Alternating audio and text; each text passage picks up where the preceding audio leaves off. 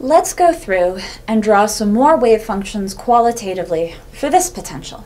So now notice that we again have two regions and that the edges are the infinite well. The edges won't always be the infinite well, but that's kind of helpful to initially to think about this. So in this region, we actually have a linearly varying potential. We'll have to think about that carefully. And then there's a jump and it goes up to this. So this entire region, we have in fact a non-infinite, also known as finite, potential. So let's again draw a few wave functions. So let's start by saying that here is our phi 1 equals 0 line. So what do we know has to happen?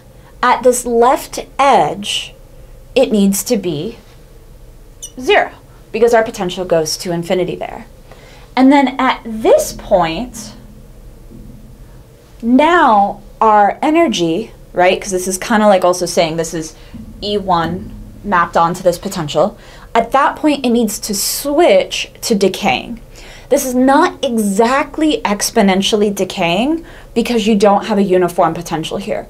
But think about it, you can say decaying, right? It has to be getting smaller as you get farther away, but it's in fact not exactly going to be exponential. So solving this differential equation will actually give you a slightly different functional form, but it's still reasonable to say this is similar to sinusoidal, and then this is similar to exponential decaying. That's not exactly true. So, it's not exactly sinusoidal and exponential, but it's true that it's similar. So what we need to do here, we again say, okay, how many nodes, how many antinodes? It's our first state, so we don't have any nodes. We have one big bump. So it starts here. We would think about this kind of like a sinusoidal, but then, and where you put the peak, don't worry about that too much, right? We don't know exactly where that is. Then it gets to this point, and it needs to decay. Now, one mistake, again, this should be continuous. If you do a bad job drawing it, again, draw an arrow, label it, say, hey, this is continuous in the function and its first derivative. So one mistake that I see students make is that they actually wait until the wave function has crossed the potential, and then they say, oh, now it's exponential. That's not true. It's going to switch from sinusoidal to exponential where the energy line crosses the potential.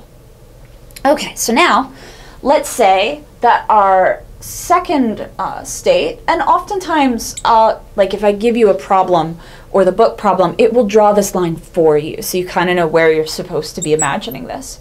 So let's say that that's our second energy state. So what's happening here? Again, in this region, it's vaguely sinusoidal, and then in this region, it's going to be decaying in a vaguely exponential way. Not immediately going to 0, because it's not infinite here, but it starts here. How many nodes and antinodes do we have? We have one node, and we have two antinodes. So 2 peaks. Now the next thing to think about, now that it's going to be a slightly more complicated wave function, is our wavelength and amplitude constant here? Again, it's a little bit weird to talk about wavelength and amplitude because it's not exactly a sine function. It's not going to be.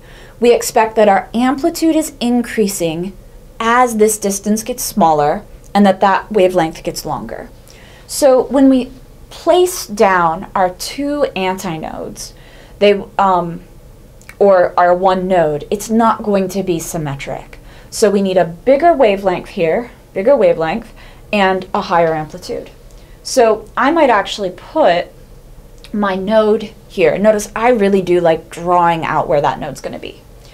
So it goes up, it comes down, and now here I'm trying to really create that longer wavelength, that greater amplitude, and it's going to start curling around, and then when it gets here, exponential decay to 0.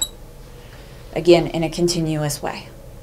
So it's kind of a goofy looking shape, and you might draw it slightly different, but the key is this has a bigger amplitude, this has a longer wavelength than that portion, and that once we cross this point, it needs to be kind of decaying in a pseudo-exponential way.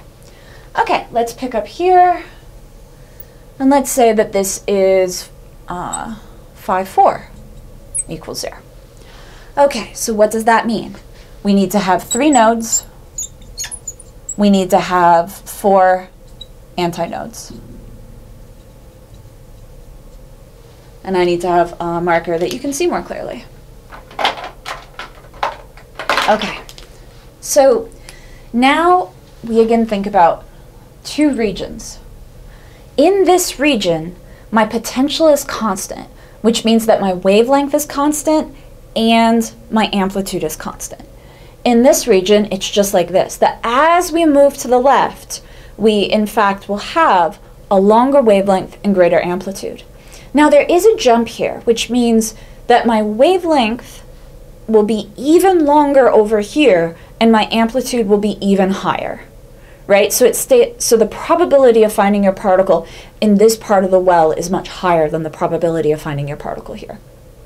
So if we need 3 nodes, I'm going to put maybe 1 here and maybe 1, let's see, I'm trying to make this be, oh, and also we know it's going to be 0 here and 0 here because both of these goes to infinity. So if I do here, then here, oh, that won't work, that's going the wrong way. Again, it sometimes takes a few tries to get this right. So I don't want to do that because I need to have my wavelength be shorter over here.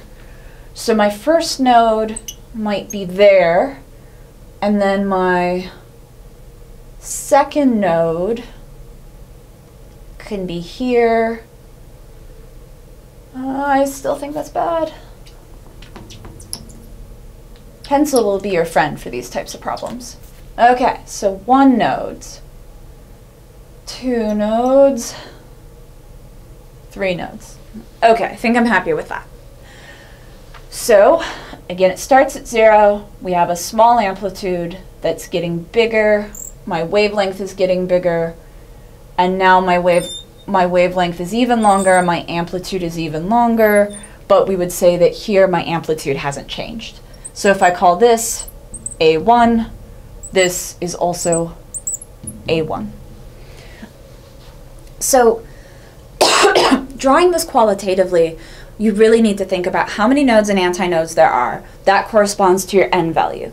Then ask yourself, what is happening with my potential? If your potential goes to infinity, you know that your wave function has to equal 0 at that point.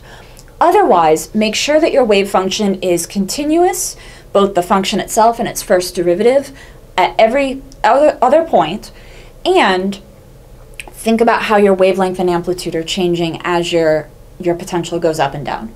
So the book does go through some examples. Remember, feel free to label things if you've done a bad job drawing it, but do make some attempt to draw it. And especially the nodes and antinodes, get that right. You can count. So if you drew 4 nodes and labeled it 3 nodes, I would be like, maybe you don't know what a node is. So please, do your best. I don't expect your best to be better than mine, and you've seen me in real time do the best I can. So try to do roughly this well and label. So this qualitative approach is really nice because we can start to understand a lot about this. And as we move into future problems, as we think about the infinite, as we think about the harmonic oscillator, this will be really helpful.